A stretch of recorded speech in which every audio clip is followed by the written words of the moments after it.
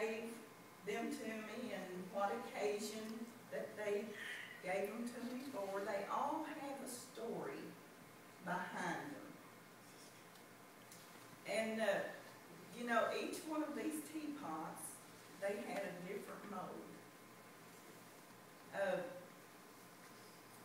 Probably this big teapot wouldn't fit in the mold for this little teapot. It's made different, it's a different size. And this teapot couldn't be made from this mold. You know, each one of them, they're all different, they're a different size. And so they were all made from a different mold. And so each one of them is a different size, a different color, a different shape, but they're all unique in their own way. You know, I love every one of those little teapots. I just like them all. It doesn't matter to me what size it is or what shape it came in or anything like that, because it's unique and distinct in its own way, and to me they're all beautiful. And these little teapots kind of made me think of us as people. You know, if you look around, I don't know how many's here today, but if you look around, each one of us are different. We're different sizes. You know, I wish I was like little Dorma up here.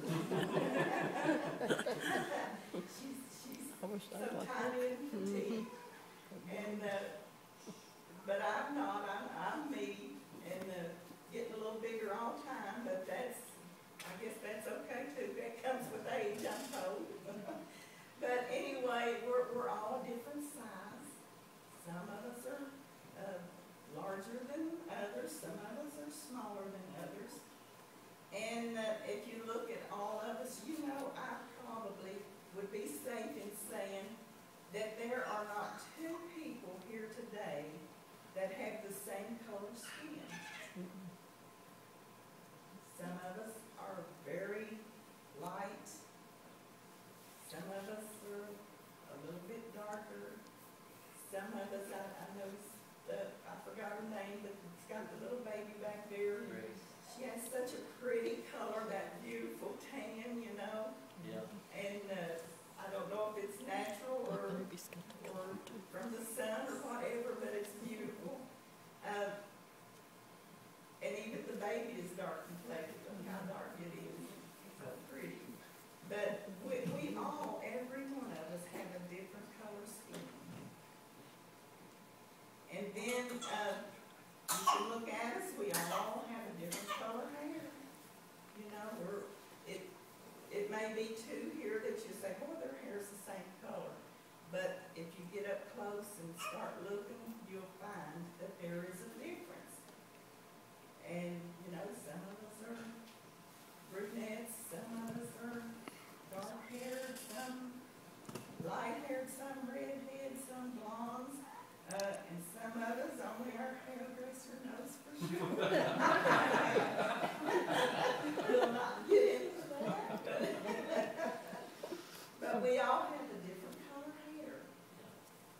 And, you know, we all have a different shaped face. I learned in beauty school that there are heart-shaped faces, there are round faces, there are square faces. And that kind of sounds odd, but you know, we got to look and we got to pull our hair back, and everybody got to examine each other, you know, and it's true. There's some heart-shaped faces, some square faces. Mine used to be the pretty oval, but now it's square. You know, time has a way of changing some things, but we all have a different shaped face, different shaped body, different color hair. But you know what? The good thing about it is God made us all. And He made us just the way He wants us to be. Sometimes we get aggravated with ourselves and we would change this and we would change that. And sometimes we do change some things. And but we're all created by God. And we are very important to Him because we are His creation. And I'm going to ask Norma to put the scripture up. I'm going to read from Psalms 139. And this is probably a scripture that every one of you have read different times. But I'm here today and I just want to remind you how important you are to God. And how much He loves you. He loves us with a love that being human, we can't understand it. We try to. And especially as mothers, we think, oh, how can God love me more than I love my own child? I mean, we love our children. There's just no comparison on this earth to the love that we have for our children. And we think, God, how can you love me more than that? But He does. He has a better understanding of what love is. And I'm going to read verse 1 through 18. It's kind of lengthy, but I want you to listen to the words to it and let it sink in just how important you are to God. O Lord, Thou hast searched me and known me. Thou knowest my down sitting and mine uprising. Thou understandest my thoughts afar off. Sister Edna, He knew when you thought you needed somebody to mow that yard. And He knew your thought when you knew what favorite flower. You couldn't think of it. He knew it, didn't He? Okay. Thou compassest my path and my lying down, and art acquainted with all my ways. For there is not a word in my tongue, but lo, O Lord, Thou knowest it altogether. Thou hast beset me behind and before, and laid Thy hand upon me. Such knowledge is too wonderful for me. It is high. I cannot attain unto it. Whither shall I go from Thy spirit? Or whither shall I flee from Thy presence? If I ascend up into heaven, Thou art there. If I make my bed in hell, behold, Thou art there. If I take the wings of the morning and dwell in the uttermost part of the sea, even there shall Thy hand lead me, and Thy right hand shall hold me.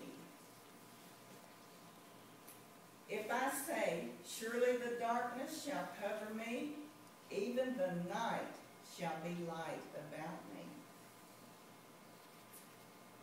Yea, the darkness hideth not from Thee, but the night shineth as the day. The darkness and the light are both alike to Thee. For Thou hast possessed my reins, Thou hast covered me in my mother's womb. I will praise Thee, for I am fearfully and wonderfully made. Marvelous are Thy works, and that my soul knoweth right well. My substance was not hid from Thee when I was made in secret, and curiously wrought in the lowest part of the earth. Thine eyes did see my substance, yet being unperfect, and in Thy book all my members were written, which in continuance were fashioned, when as yet there was none of them.